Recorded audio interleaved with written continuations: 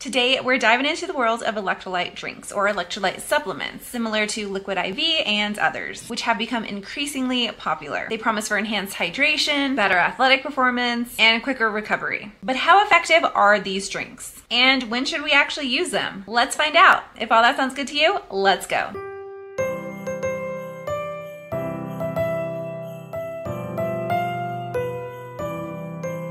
Hi folks, welcome to my channel, or welcome back. My name is Kat. I'm a licensed registered dietitian nutritionist, and on this channel I like to talk about weight inclusive and weight neutral focused approaches to health, as well as diving into scammy and, in my opinion, unethical nutrition related businesses, products, mostly nutrition related MLMs, and other fear mongering nutrition related claims. Let's just dive in. First up, what is an electrolyte drink? They're beverages that are formulated with a variety of ingredients and a variety of nutrients, specifically usually sodium, potassium, and magnesium, which are referred to as electrolytes. Those are essential for various bodily functions. Now, these drinks are created or formulated with those kind of electrolytes and other ingredients to help replenish what is lost in sweat, especially during more intense activity or illness. Now, the primary benefit of these drinks is hydration. When we sweat, we not only lose water, but we lose electrolytes. And those are really important, really crucial for the management of fluid balance in our body. Replenishing those when they are reduced can help with muscle cramping, hydration overall, and fatigue that's specifically related to the fatigue that we have when we are low in those electrolytes. For athletes who are engaging in activity, prolonged physical activity, and just sweating a lot, electrolyte drinks can really be a game changer and really beneficial for both performance and recovery. But not all electrolyte beverages are created equally. Some use a specific ratio with electrolytes and glucose together to create something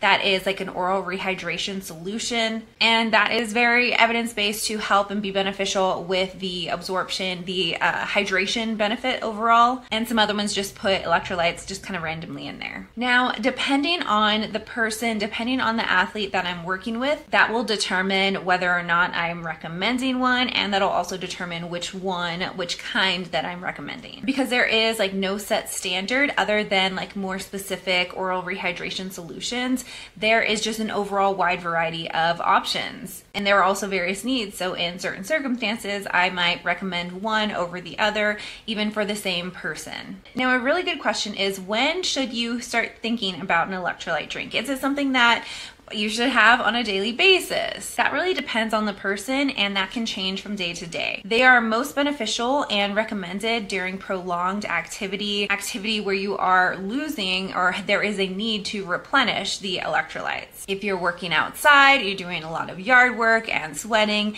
that might be a really good example, a good time, a good opportunity to use something like an electrolyte drink. They can be useful in cases of like mild dehydration, like during some illness, or sometimes in cases of gastroenteritis. They're often recommended by physicians. But it just depends on the case and the person. However, for daily hydration overall, plain water is usually sufficient. We can get enough electrolytes in our food, especially fruits and vegetables. This is one of the many reasons why I really encourage people to add on an additional handful of fruits or veggies whenever they can, if they can. Doesn't have to be fresh, it can be frozen, canned, dried. Let's just see if we can maybe add some here and there. However, though, there are many times, especially being a sports dietitian and also working a lot in digestive health, there are many times and instances where an electrolyte drink makes sense and where it is beneficial. Specifically talking about food sources though and electrolytes, I'll put up a picture. I screenshot this from one of my handouts. I'm going to refer to it. As far as food sources go for electrolytes,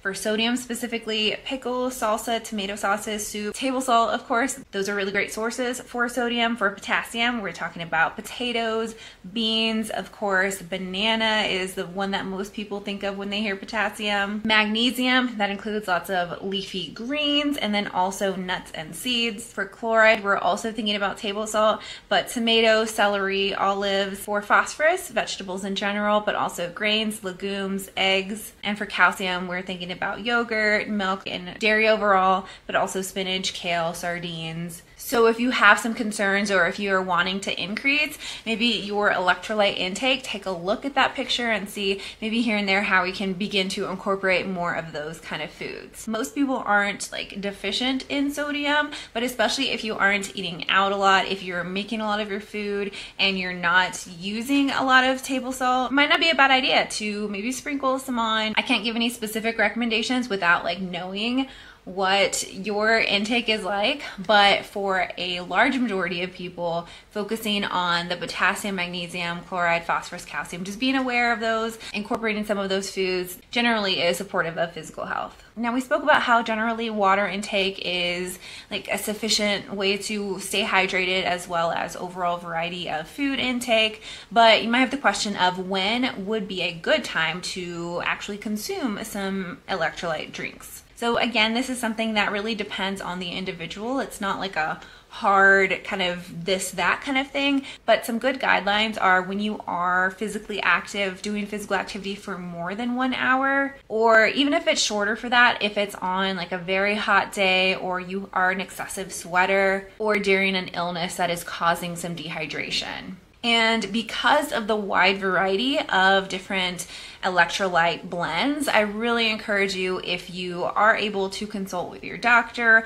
or a registered dietitian for the best oral rehydration solution for you, that would be overall what I would recommend, because there is not like one specific kind of electrolyte supplement that's gonna like be the best one for everybody. Now, it is worth talking about some of the potential downsides to consuming a lot of these electrolyte beverages. Now, overconsumption can lead to an overall imbalance of these electrolytes, and your body will like excrete those out, but at that point that can be kind of counterproductive if it is working on excreting some of that excessive amount out. If you are considering adding an electrolyte beverage, it's important to know your own hydration needs. Consider factors like your activity levels, the climate you live in, the climate that you're active in, your sweat rates, and your overall health. Now, I have a download for fluid needs that I use with my athletes, and so I will put a picture of it up here. I'll also leave a link to the Iron Movement website where you can like put your email in and download that, but if you don't want to deal with that, you can just take a screenshot. Not gatekeeping here, but that's a way to kind of assess hydration needs. This is not like an end-all be-all kind of thing. It's a place where we will start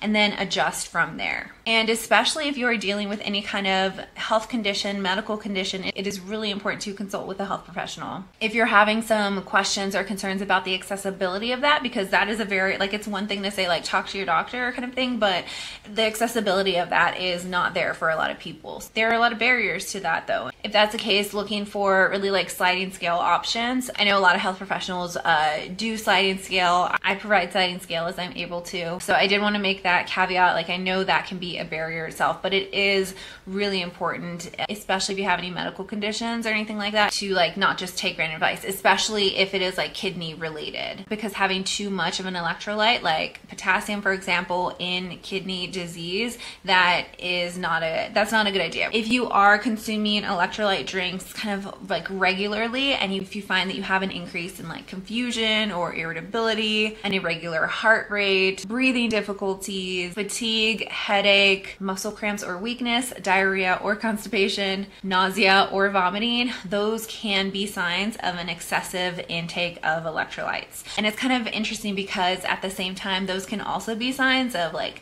not enough electrolyte intake. So I would say that if you are regularly consuming these kind of beverages and if you have those symptoms, I would recommend you talk to a health professional about that. It might be worth reducing the amount of electrolytes that you're drinking to see if any of those are reduced, any of those symptoms are reduced. To wrap it up, electrolytes can serve a purpose. They do serve a purpose, but it's not an everyday, every person kind of thing. Specifically electrolyte drinks. Electrolytes in general, like those are an every person thing, but electrolyte supplements, they can have significant benefits for hydration and athletic performance and recovery, but they're not a one-size-fits-all solution. They serve a specific purpose and are most effective when used appropriately. As with any kind of dietary addition, it is really important to understanding your needs and making an informed choice. Just like with a lot of things in nutrition, it is not an all or nothing kind of thing. Sometimes they're needed, most of the time they're not. Now, I did want to share one of my favorite electrolyte products that has a really good balance of electrolytes and carbohydrates, and that is this one. It is from Clean clean athlete. And if you see right here, it has that NSF Sport. Because I work with a lot of athletes, it is really, whoa, that was a really big color change. But because I work with a lot of athletes who do like regular testing, of course, it's important to make sure that you're getting supplements without added contaminants and fillers and things like that. But we also want to make sure that they're not like failing any kind of drug testing. So that is a really good blend that I like to use. I haven't used it for myself since August, just for the reason that I haven't needed to. I was using that multiple times a week during the summer because I was working out in a gym that doesn't have any HVAC, and it was just way too hot to not have any kind of additional support electrolyte beverage. But yeah, I haven't needed to use that since August, but that is one that I really do like to have on hand in case I do need something like an electrolyte beverage. And I also really like the carbohydrate blend that is in here. It's just really good. Like when I think about applied sports nutrition, this is something that I think is really cool. This is not sponsored in any way, shape, or form. I purchased that 100% on my own. Zero ties. All right, so that wraps it up for this video. Let me know if you learned something from this video as well. Please leave a like if you like this video. Make sure you're subscribed if you haven't already. I greatly appreciate that. And remember, you can strive for health without subscribing to diet culture. I'll see you later. Bye.